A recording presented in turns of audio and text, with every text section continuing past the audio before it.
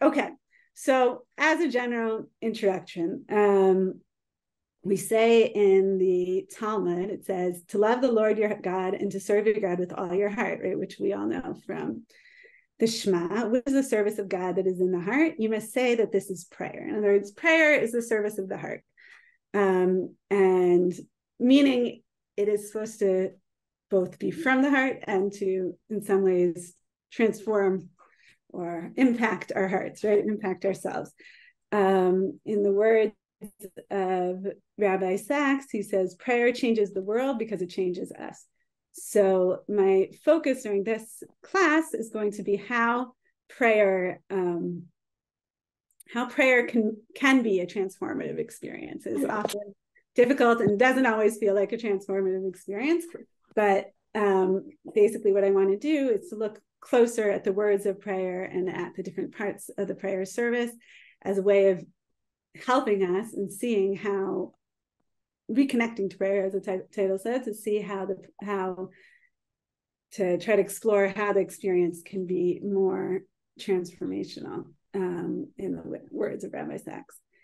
But as I said, today we're not so much going to be doing a normal class, and we're going to talk instead about prayer, obviously connected, but prayer in a time of distress. What do we do now over the horrible events of the last 2 weeks? Can we express it in prayer? If so, how? If not, what do we do if it's even hard to pray at this time? So I want to start off. So just to warn those of you who we're not with us and have not been with us, and I like to try to make this class as participatory as possible, including if people are willing also to read the sources, and I'll be asking questions, and I really want to hear from you. So if anyone is space that they can turn on their video, those of you who that would be great. Though you're welcome to talk also without a video. So we're going to start with a famous Nachmanides between Rambam and Ramban about prayer and the nature of prayer. So does someone want to read I know you haven't gotten the source sheets, but you can see it here. Does someone want to read the source, the first number 3, Maimonides, Mishnah Torah, Laws of Tefillah? You can just raise your hand or unmute yourself. Yes, my mother. That's my mother for all who might not realize the similarity in name. Yeah, go ahead, Mel. It is a positive Torah commandment to pray every day. As Exodus 23:25 states, you shall serve God your Lord. Tradition teaches us that this service is a prayer, as Deuteronomy 11:13 states, and serve him with all your heart. And our sages said, which is the service of the heart? This is prayer. Okay, so Maimonides says there's a mitzvah from the Torah, a commandment from the Torah to pray every day, and we learn that from this verse that we just saw in the Talmud. The Talmud is quoting the verse from the Shema. You shall serve your God and serve him with all your heart. Okay, so this seems to be like a pretty normal read of what we just saw in the Talmud, straightforward read. Okay, but Nachmanides disagrees. You want to keep going, Rob? That next source 4.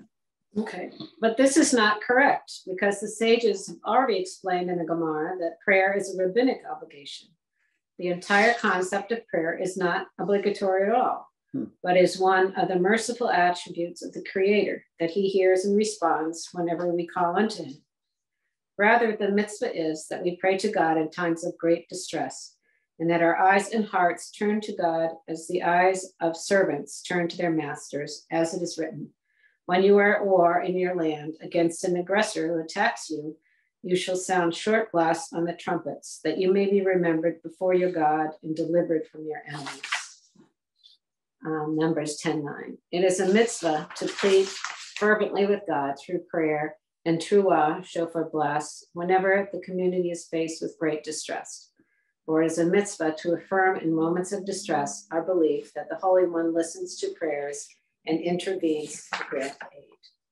Okay, so did anyone get here? How is Nachmanides Ramban disagreeing with Maimonides? What is his? Maimonides said that there is a Torah commandment of prayer, and what is Nachmanides saying?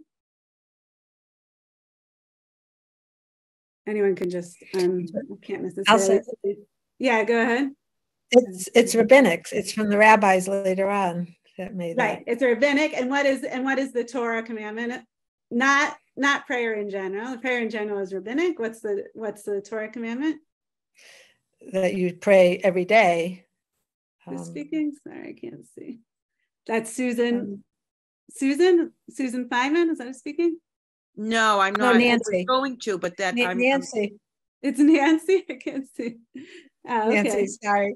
Nancy. Okay. Don't you recognize my voice? Oh, you're speaking. Okay. I can't see. I don't have your video, so I can't see. Okay. Sorry. Okay. Sorry. What were you saying, Nancy?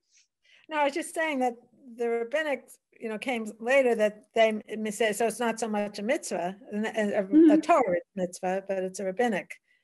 Right, exactly. And but there is a Torah mitzvah. What is the Torah mitzvah? Oh, from the V'ahavta, that you shall. No. So according to Nachmanides, and it's not totally clear, but he says rather the mitzvah is, meaning now he's talking, what is the Torah commandment?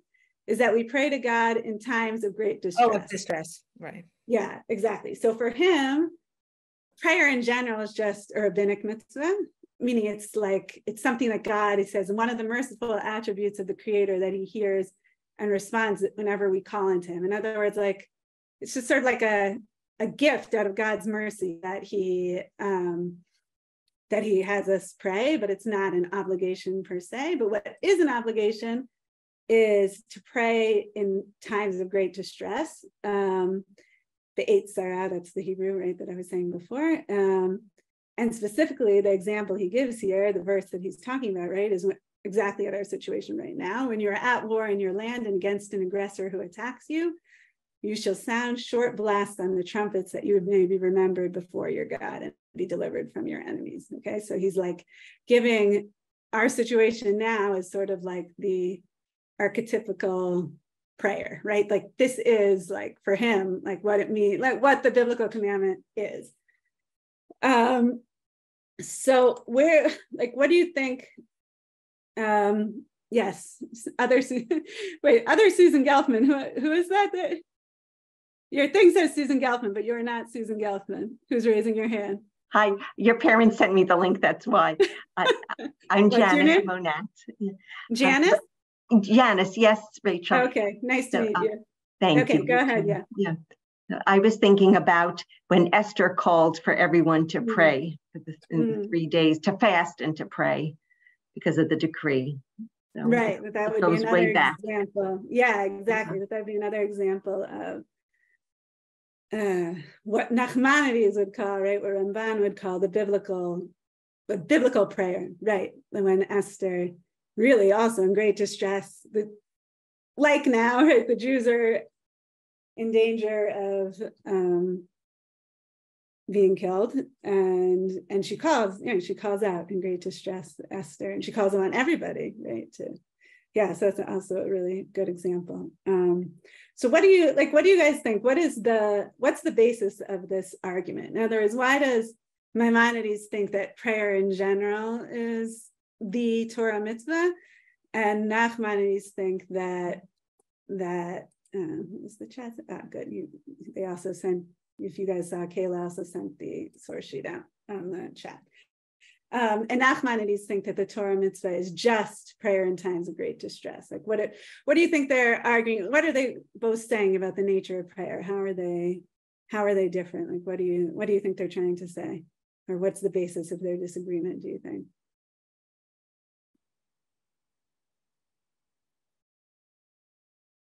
Any ideas?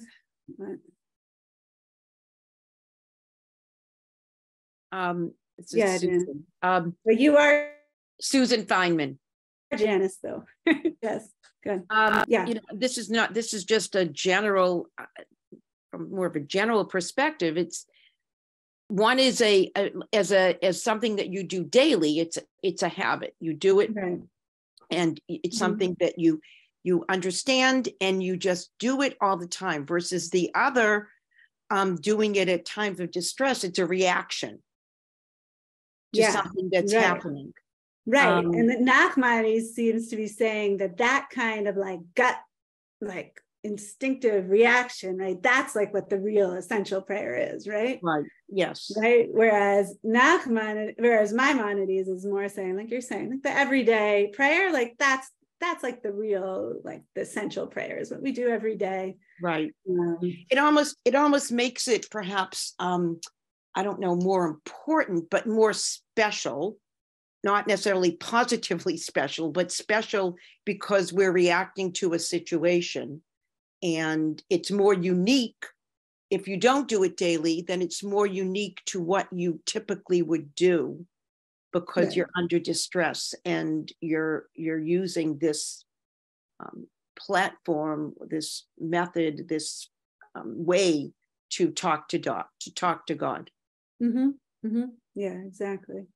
Right. It's like, and this unique experience he's saying is like hopefully we're not all the time in great distress. I mean, that's hopefully not a usual situation, right? But that is really like the essence of prayer. Janet Aronson, I can't see you, but I see your hands raised. Yeah. I'll put on my camera for a second. Yeah. Hi. So I think in addition, another difference is about what the purpose of the prayer is. And this is clearly asking God for immediate help. And we know there are lots of other purposes of the prayer. So in daily, regular prayer, there is praise and there's gratitude and there is, I don't know. Well, I guess that's what we'll learn about all those other reasons. But this is a very specific one, which I think is also kind of challenging because it's one that is asking for a specific immediate response from God that, we're going to then see if it comes or not. Right. Like he says at the end, it is a mitzvah to affirm in moments of distress our belief that the Holy One listens to prayer and intervenes to grant aid. Okay. Now, obviously, in real life, it's not always so clear, right? Meaning, we will obviously talk about this, like there can be many reasons we pray, even if we don't necessarily believe that, the more we pray, God's going to answer us directly, or, real life is a lot more complicated. But yeah, like he's saying, prayer is this asking for an immediate response when we're in distress, right? And you're right, we will be talking about the other kind. Originally, this class was actually supposed to be about the morning, the morning blessings, which is all about praise and giving thanks. And there are a lot of other reasons that we pray, but he's saying that this kind of like asking and like, existential, like in like real distress is like the essence. Janice.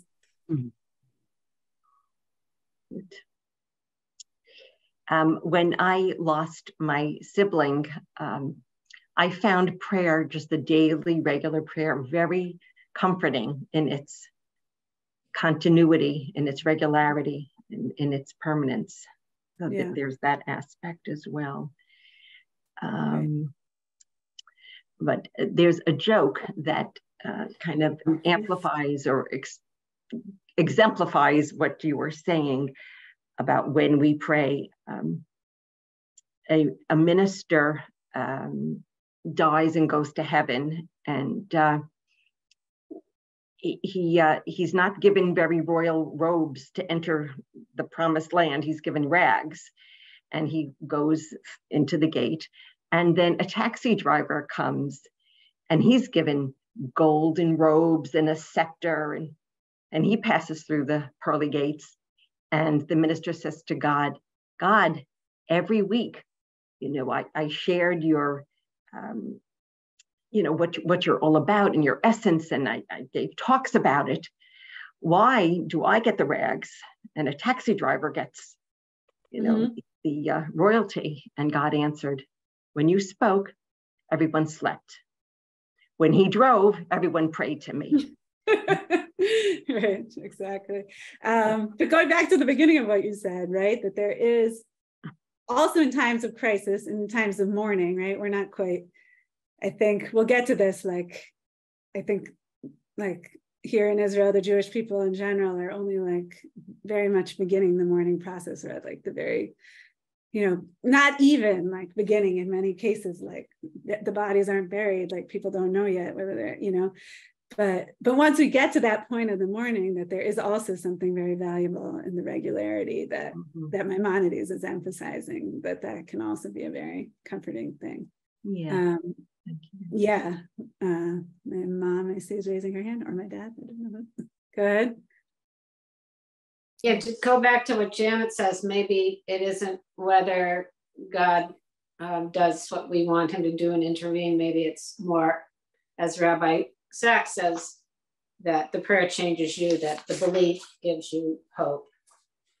Yeah, for sure. Yeah, exactly. And it's like, right, it's the prayer of the heart. Like, it's about our hearts ultimately, right? Like, whether, even if we don't necessarily know whether God will answer us, like there's something in, maybe because it gives us hope, maybe because we just, and we'll talk about different options as we continue in the class, maybe because it gives us hope, maybe because we just need to say it, like just to scream it, to ask, just to cry out. But like something about, hopefully, like something about expressing in prayer, if we can, even, we'll also talk about that question, is transformative to ourselves. I think, did one more person have their hands? Yeah. Nancy. I can't find my raised hand on my screen for some reason. Okay, yeah, go ahead. And then anyways, one thing that strikes me is a difference I noticed between Maimonides and who's the other one we're talking about? And Nachmanides, Rambam and Ramban. Nachman, thank you. Okay, Rambam, sorry. Is that this in the second one about the mitzvah about when there's distress, but he specifically says whenever the community is faced with distress, versus the other one is more individual, private prayer. And I think that might be an important piece of it as well. For sure. Yeah, that's a very good point, right? Like here, he could have given an example, and I mean, there are other examples, but he could have given, like the example he's given here is a very communal example. It's not a personal. There's obviously many times when people are in personal distress, but the example he gives is like a communal distress, which makes a very different kind of prayer also when we're, we'll also talk about that, but when we're praying for the community and not just for ourselves. I mean, also for ourselves, but also for the community, that like changes. Janice, and then I want to keep going because we have a lot of sources to do, and this is just the beginning. So yeah, go ahead, Janice. I've heard sometimes God says the answer is no. Also, right. That's also very important to say. Yeah. That God hears us. Right. This is one way of understanding prayer. God always hears us, right? But he doesn't always say yes. Yeah, exactly. But that there can still be a value, right? And like asking the question, even if the answer is no. I mean, we hope it won't. Okay. So, but I do want to acknowledge, and this is another question that we're going to be going through, is that sometimes, and like, especially in like the most immediate forms of crisis, it's like praying itself can be a very hard thing to do. So we're also going to talk about that. So what I want to do now is to look at the story of Jacob when he's coming back after being away for however many years, after he fled from Esau because he thought Esau was going to kill him, right? And he's coming back and he's scared. He's very scared. He sees what we're about to see. He sees there are 400 people, and he doesn't know whether Esau still wants to kill him or not. And he's very scared. And we're going to look at his prayer, but not only at his prayer. I want you to pay attention as we're reading, and we'll talk about it after we finish reading it. Is he has a few different responses, and prayer is only one of the responses. So I also want to and it's interesting also the order. So can someone read the passage from Genesis of Jacob?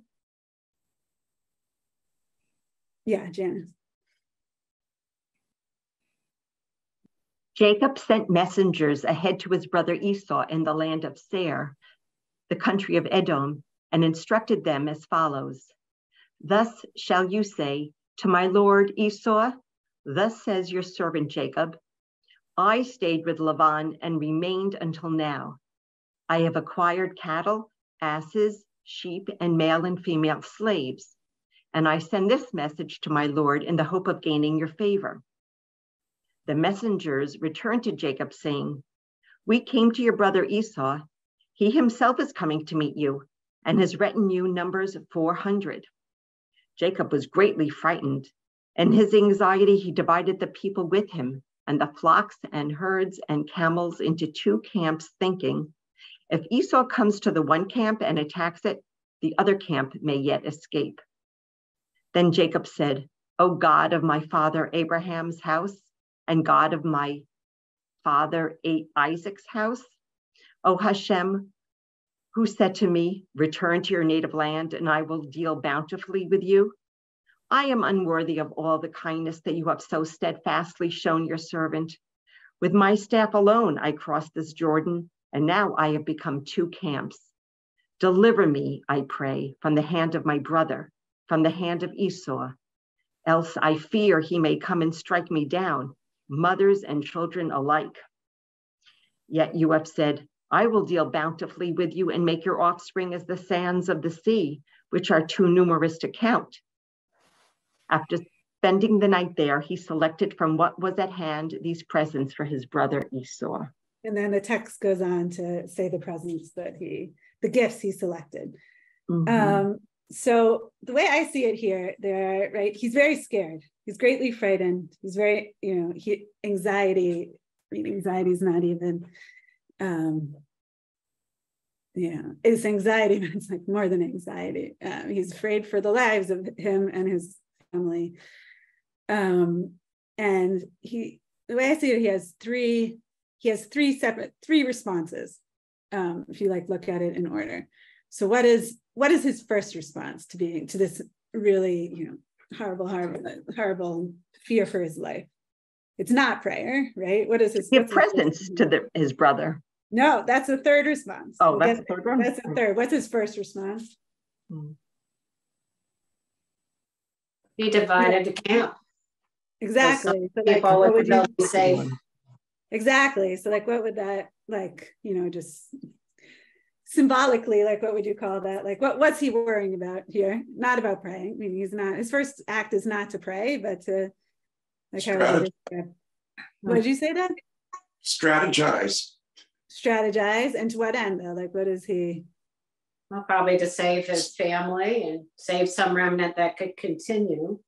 Yeah, exactly. Yeah. I mean, I was thinking that he had so much in terms of cattle and wealth that he didn't need his brother to give him anything, that he just wanted them to be separate but equal.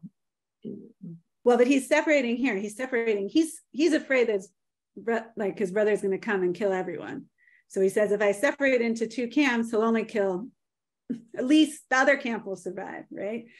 Like what I would call this, so there's this book that I'm going to be quoting from. I just want to show it to you so I get the names right. Rabbi Yossi Fruman, who is the son of Menachem Fruman, who's a very famous rabbi, and Omran Kleiman, who is a psychologist, social worker, put together this book of sources. And they describe here the different, I liked how they define the different stages. At the first stage, with this great fear, the first response is survival instinct, right? He's strategizing, like my dad said. He's strategizing in order to survive, or at least in order to some of them will survive, right?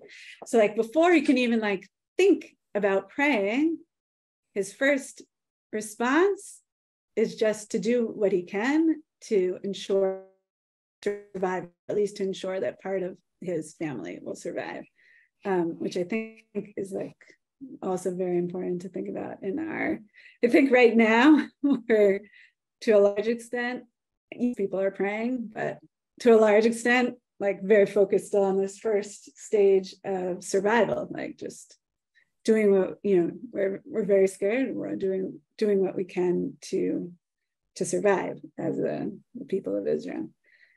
Okay. And then what's the second response? So it's only after that. Sometimes, like when something happens like this, prayer maybe isn't the first response, right? The first response is survival, and then the second response is the prayer. And what is the form of his prayer? Like, what are the different parts of his prayer? Anyone want to like divide it up? What are the different parts of his prayer? What are the different elements of the prayer? Right, starting from here, oh God of my Father. Coming up from the chat is Ellen Rothberg, who said humility. Humility, yeah, that's great. Right, he starts with humility, right? Before he even gets to the point of asking, right, of the deliver me, I pray, he starts with humility. Yeah, I like that way of putting it. And even before humility, what does he start with?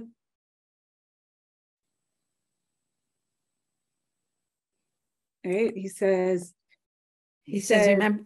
remember my father, remember Abraham. Yeah, he's relating to God as the God of his father, of his grandfather Abraham and his father Isaac, right? So he's starting from that connection, that very personal family connection.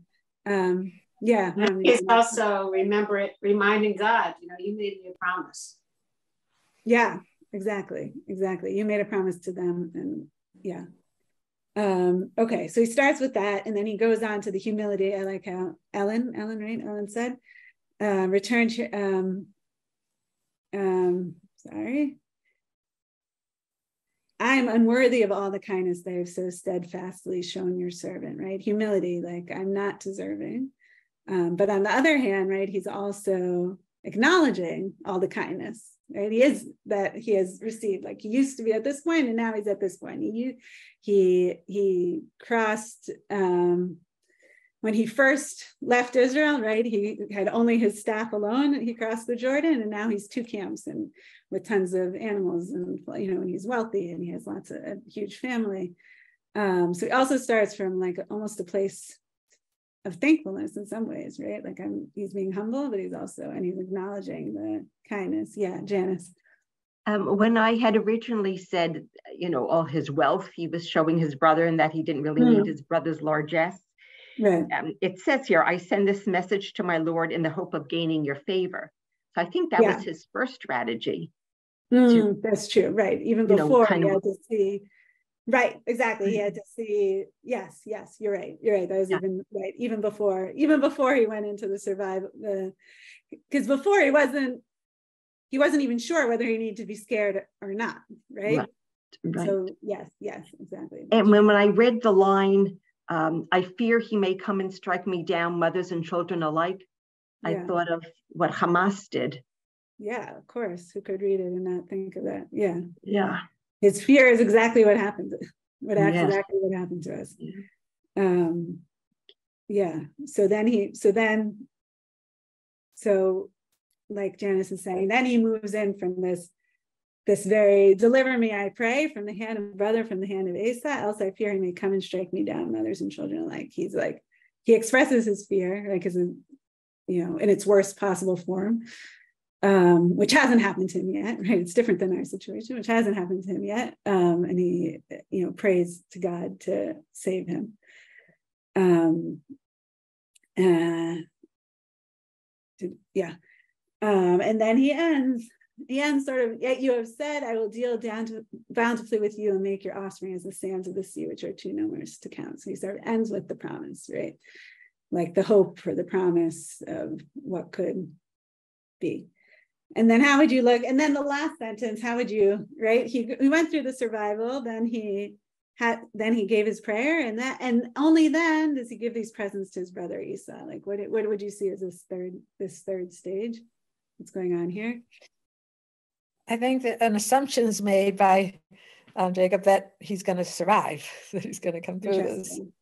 Right, he certainly seems more confident, right, if he's giving that. The way that Rabbi Fruman puts it is that this is like more creative. Like after he prays, he sort of has the strength to come up with something that's like not just worried about his own survival, but like trying to think ahead, think creatively, like how can I like face this conflict?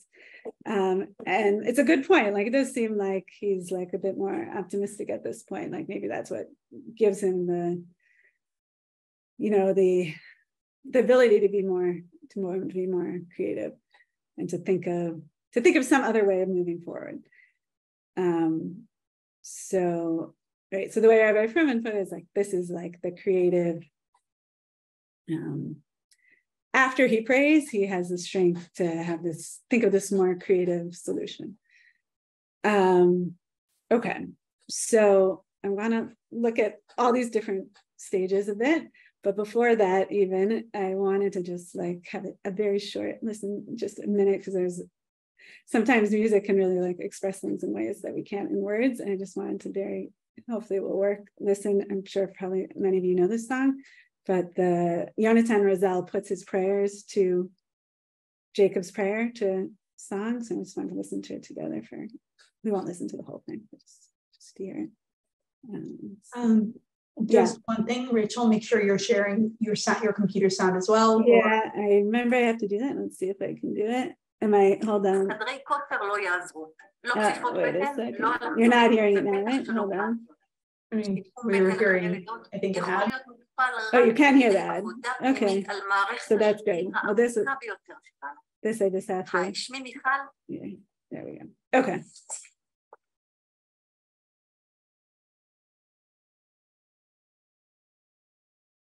You can hear it now, right? Yeah. No, you can't hear it? No. No? No. Okay. A second.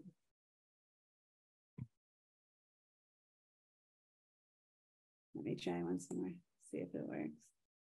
Normally they say, right, when you share the screen, they give you an option. Here, share sound. Now I see it. Okay. All right, now it should work.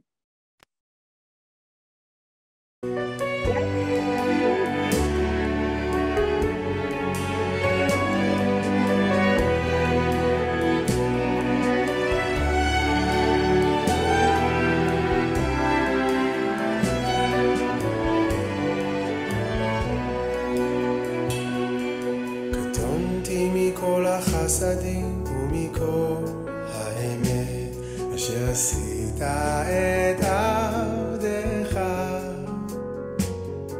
קטונתי מכל החסדים ומכל האמת אשר עשית את עבדך.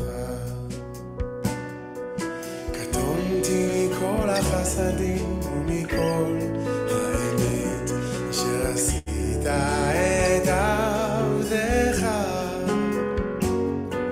קטונתי מכל החסדים ומכל האמת אשר עשית את עבדך. כי במקלי עברתי את הירדן, עתה הייתי לשני מחנות, הצילני נא, הצילני נא, הצילני נא. עברתי את הירדן, עתה הייתי לשני מחנות, הצילני נא, הצילני נא, הצילני נא.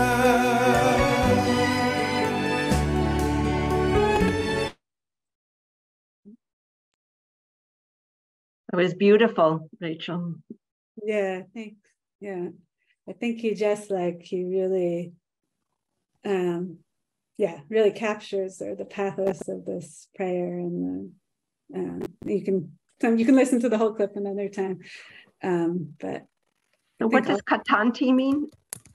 I'm small, like I'm unworthy, but literally it's from katan, like small. Right. Oh, thank you. Oh, you lost audio entirely, Nancy? You can't hear me? You help her, Kayla? I don't know. You can't hear at all? Yep. Let me see what I can do. Okay. Okay. So what I want to move forward and look at a little bit is like actually this first this first stage. Like I actually have been feeling, for me, it's not always so easy to pray in this like first stage of crisis and like fear. It's like, what can we do, in this very first stage? Everyone else can hear, right? Just yes. Okay. I don't know, Nancy. Kayla will try to help you then. So, yeah, Kayla's trying to help you. Yes, other people can hear. Okay, so first of all, I just want to hold on. Let's share the source sheet again.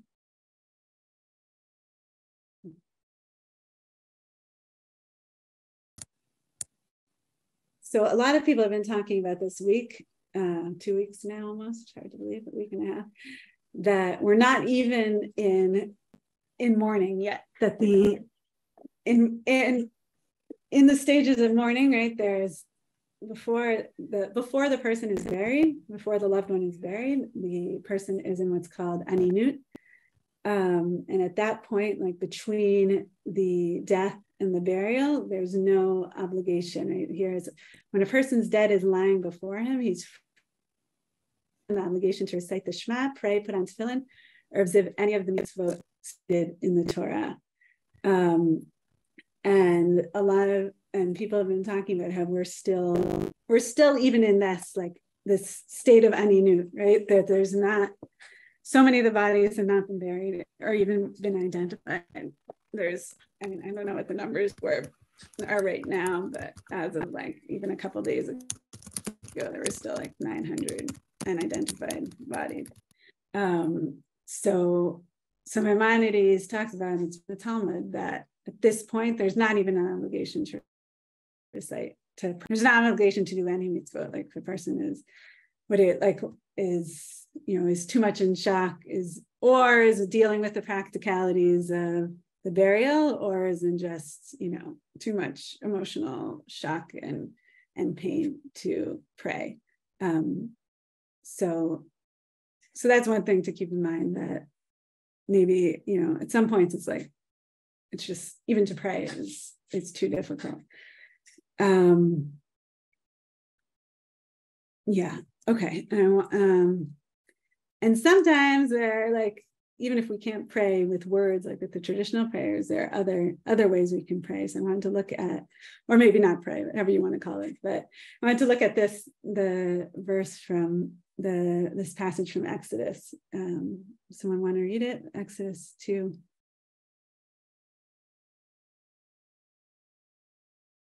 Anyone? I can read it again, but I'd like someone else to read it. I can read it. Okay, go ahead. Susan? Okay, a long time after that, the king of Egypt died. The Israelites were groaning under the bondage and cried out. And their cry for help from the bondage rose up to God. God heard their moaning, and God remembered the covenant with Abraham and Isaac and Jacob. God looked upon the Israelites, and God took notice of them. Yeah, exactly. So what is going on here? What is here again? We have, you can talk, it's interesting like that this is the time they cry out when the king of Egypt died. Some sources say that because the king of Egypt died, they had hoped that like something would be different. This is, that in their slavery, and when they saw that it wasn't, this is when they cried out. But what's happening here? Like, what are the Israelites, like, how would you describe the Israelites' response to bondage and God's response to them? Like, what's going on here? What are they doing? Like, what is their response, right? We saw with Jacob, and we saw the survival, we saw the prayer. Like, how would you describe this?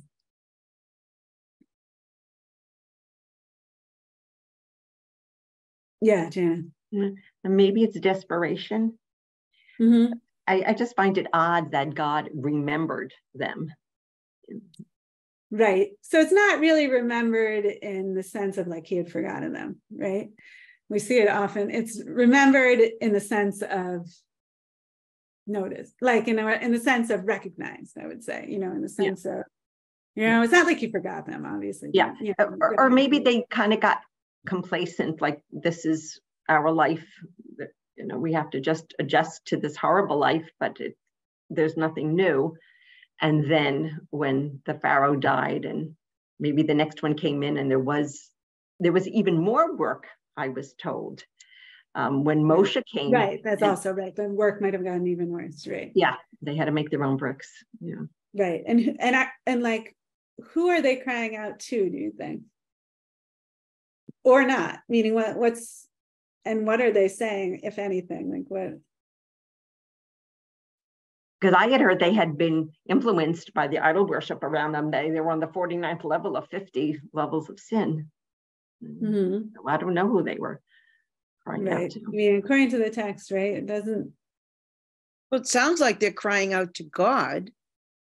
Maybe, right? But what God do they think of God as? Yeah.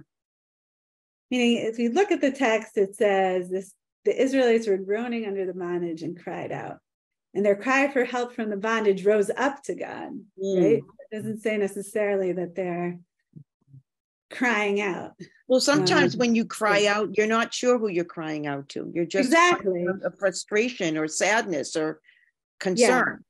Yeah. Yes, that is definitely how I would read this, right? I like how, to go back to the Fruman, to Rabbi Fruman and Kleiman, he says, sometimes crying out in a time of crisis is free of all religious context, right? In other words, it's not that crying out to the idols either, right? It's just a natural crying out.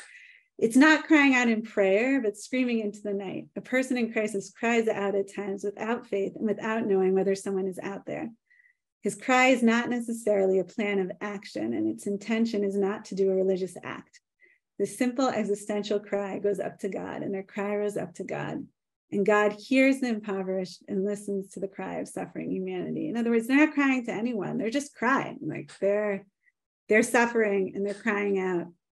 They're not praying in like the traditional way, that we know of praying, like the liturgy, and they might not even be crying out to God. And they're certainly also not like, they can't vocalize, they're in like such a state of suffering that they're not able to vocalize or to put into words what they want or need or a plan of action. I liked how he did, and that also to me feels like a very sort of accurate, at least for me, like description of where we're at now. Like it's hard to even like put into words. It's just like it's just a cry. Someone want to read Rabbi Nachman, which is also where this is Likutei Moharan. And so just to give the, so he's not talking about this situations per se of the Israelites in slavery, but he talks about somebody who tries to pray, who tries medicine, who tries everything. And then at the end, when he's tried everything, when prayer has failed, then he cries out. Does someone want to read it? To read source number 9? I don't mind doing it again. Okay. Yeah, go ahead. When faith is so blemished and fallen that even the cries, the wordless screams are of no avail, one has to cry out from the heart alone, as in, let their heart cry out to God. Lamentations 2:18. This is the heart alone crying out, without the voice, as in, out of the depths I call out to you, O God. Psalm 131, from the heart's depths, and through this, faith is able to grow. Yeah, so somehow he says like this wordless scream, right? He even says that at this point, it's without voice. It's like a scream deep inside of us without voice. And this is sort of how one could imagine what was going on with the Israelites also.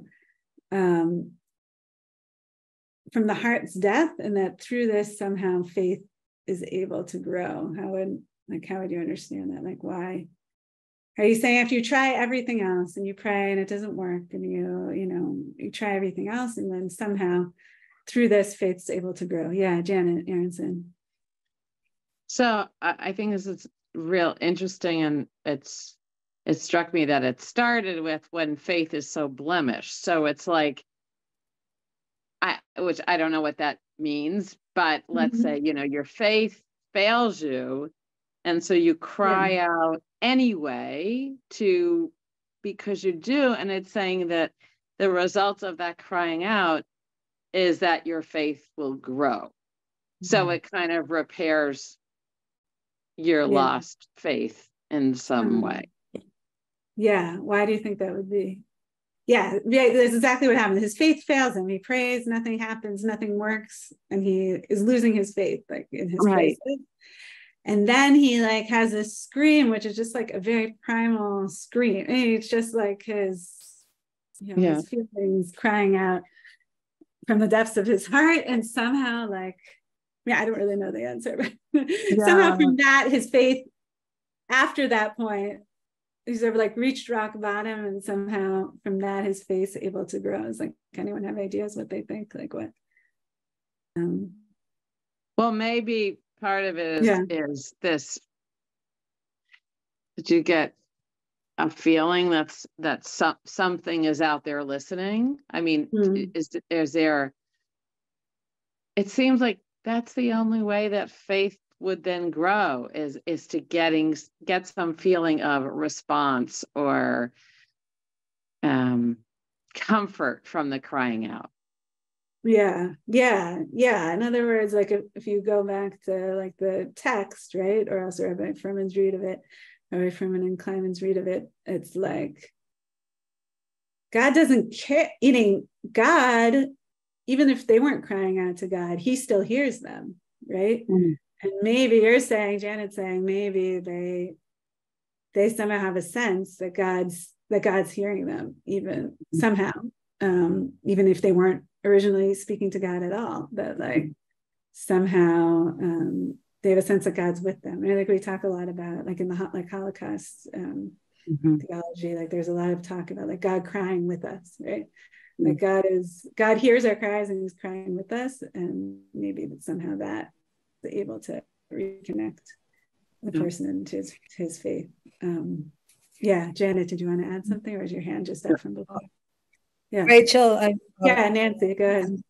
Oh, sorry, I can't see Janet. So I was I missed part of it. I'm sorry. I couldn't hear you for quite a bit, so I don't know if this is something you talked about. But something about words can be so superficial, and sometimes it's something anybody can do and say, and maybe it's only when it goes so deep into your heart that you scream out of your heart that's when it's real, and that's maybe that's truly when your faith is there, because anybody could say the words, but being able to bring it out from the heart is something that I'm sure a lot of. In other words, he's connecting to this deepest place within him, and that's which is probably the truest place, the realest right place. We talk about one way of looking at faith is that it's connecting to your truest self, right? In some ways, if exactly. God's spark within you is one way of putting it, but that faith is a way of